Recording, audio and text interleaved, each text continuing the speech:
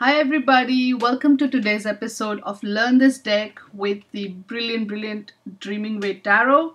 And the card that we're going to look at today is the card number 11 from the Major Arcana, which is Justice. So let's look at the image of the card here. And the first thing we see in the background is this really cute wallpapery background which has flowers maybe in it, but really nothing much going on there. So let's just move on to the next part. And I think this is a feature, it's a common feature with many of the cards in this deck, I think. So that's okay. That's how the theme is, I guess. And so moving to the next part, which is the person. So I guess by sort of not showing much going on in the background, they're trying to bring the emphasis to the main the significant or the important thing that's going on in the card image, which is the person. And in this case, in the case of this card, we have a young girl. She's wearing a white dress, and in one hand she holds a pair of scales, and in the other she holds a sword.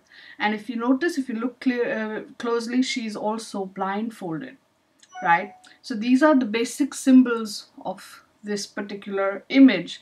The pair of scales clearly represents balance, because that's what scales do. They weigh things and they bring stuff in balance. The sword in this card, the sword is the sword of action, I believe, because although this sword can be connected to the suit symbol of sword, which is all about logic and mental processes, in the case of this particular deck, it can also talk about being sort of, gearing up for action or something to that effect. So that's what the sword is all about. But it's the blindfold that sort of caught my attention, because this is a big difference from the traditional Rider-Waite picture of the Justice card, where the figure in the Justice card does not wear a blindfold, but this figure here is wearing one. And blindfolds are very interesting in terms of symbols because they cover your eyes. So it can signify various things, again, depending on how you intuitively feel when you open the card. It can mean that this person does not want to see what's ahead of her, or B, this person cannot see what's ahead of her. So there's a slight sort of difference there. But either way, this person is unable to see what's ahead. So that can also bring in maybe a little bit of detachment in the picture, perhaps, or it can bring in ignorance in the picture. So there's two angles to this story, really, with the blindfold. And so the interpretation goes, can swing either way, depending on how you intuitively feel when you open the card. So let's look at what the LWB has to say, and here are the words from that LWB write-up that stood out for me. The scales of impartial equality and divine balance. So that's what those scales really are sort of depicting: impartial equality, and it's also a divine balance. The double-edged sword means one should apply same standards to others. So this sword here is not just about action or about logic or mental processes. This is about having, because it's a double-edged sword. So that means that, the same rules that apply to you should also apply to others, or the same rules that apply to others should also apply to you. So you cannot judge yourself by a different yardstick. That's what it's essentially all about. And then it says, setting a course for decisive action after carefully weighing all the facts. So it's kind of back to what I felt when I look at this card. It's like, you have to, and in this card, and this is the energy that's always often come to me during readings as well, that when you look at the Justice card, you are somewhere gearing yourself up for the action that you have to take after you've arrived at the decision. So, with all of this in mind, what are the keywords? Upright. This card can talk about balance. It can talk about a decision that you've arrived at after you've weighed all the pros and cons with that balance there. It also talks about a detached decision. So you're not emotional, or you're not mentally sort of confused while you're taking this decision. You're clear. That could also link to the blindfold there, so that blindfold brings about that detachment perhaps. And then of course there's the will to act upon the decision that you have taken. Okay, so but what happens when you take this card and you reverse it? What happens? What are the keywords that have come up?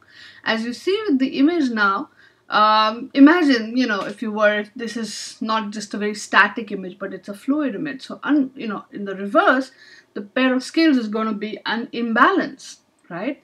So that's the first keyword, imbalance.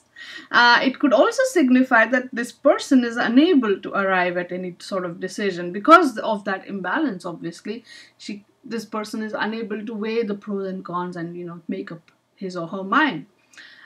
This could also signify, that the person is confused mentally and emotionally because maybe the blindfold comes off, right? And this also comes up in readings many times for me, that the decision is already taken, but you are not willing to act upon that decision because something holds you back. So that is something worth examining if such is the situation and you pull out the Justice card reversed in your personal readings, right? What is it that's not allowing you to act upon the decision that you have taken? So, what is the card story? Right? Again, I put myself in the position of that young girl, and as I was writing, and these were the words that came out. Sometimes it is better that I'm not able to see the past, present, or the future while I decide. So basically, the blindfold is now preventing me from seeing the past, present, and the future. So I'm here and now, right? This way I can be fair and precise and take the right decision without getting confused or emotional. It is hard to find that sweet spot that is correct and right and fair, but this way I come closer and closer to the truth every day. And then once I've made up my mind, I'm all ready to take action too. Isn't that great?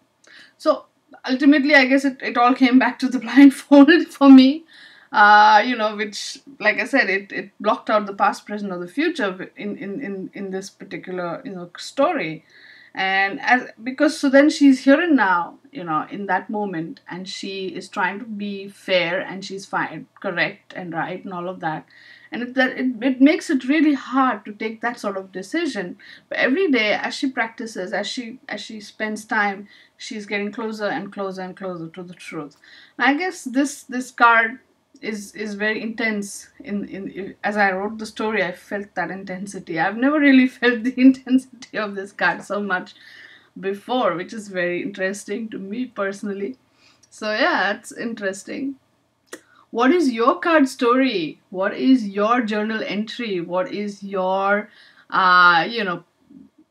keywords? Go ahead, share it on the internet, on Facebook, on Twitter, on Instagram. Share your journal entry pictures or just share the card pictures, whatever, but tag it with the hashtag learn this deck.